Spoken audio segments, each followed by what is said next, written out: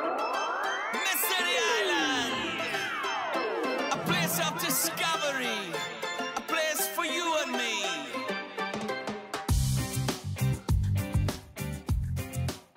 There's only one God, and He is great.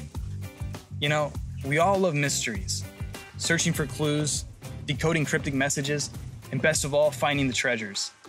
Welcome to Mystery Island, guys. We're excited to search with you this week as we follow up the clues laid out clearly in the Bible about who God really is. Everyone around you has ideas about who God is. From cashiers to firefighters to the president, everybody has an idea about who God is. But what is truth? Can it be found? Absolutely.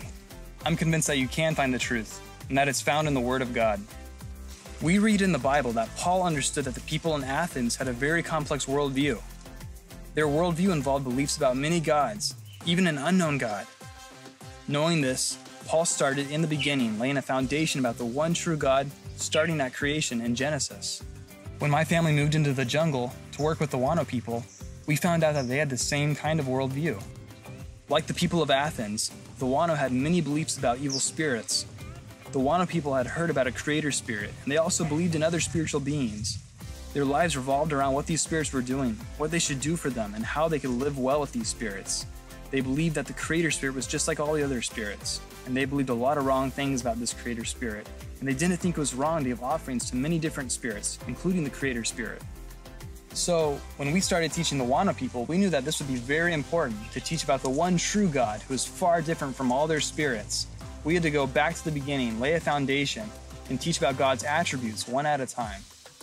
By teaching this way, the Wano people had the opportunity to hear about God one characteristic at a time, and wrestle with whether or not it was the same as their worldview or different.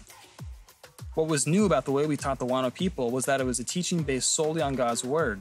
This wasn't the Wild family opinion alone. It didn't come from our coworkers. It wasn't the teaching of one particular organization or even a nation. It wasn't a concept or program we had come up with. We explained to the Wano people that the Bible was given to us so that we could know the one true God.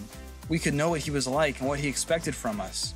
Then the Wano people had to come to the decision of whether or not they would change their worldview based on the truth of the Bible or not. And now, you guys will have the same opportunity this week as you learn more about who God is.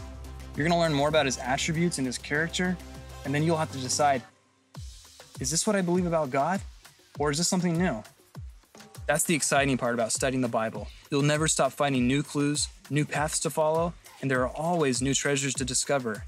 The treasure you'll find in the Bible can't compare to any other earthly treasure. It's a treasure that will last for eternity. All right, guys, let's pray. Lord, thank you for being our true treasure.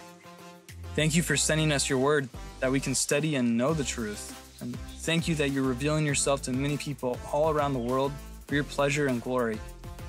Thank you for bringing each of us to this place that we can learn about you.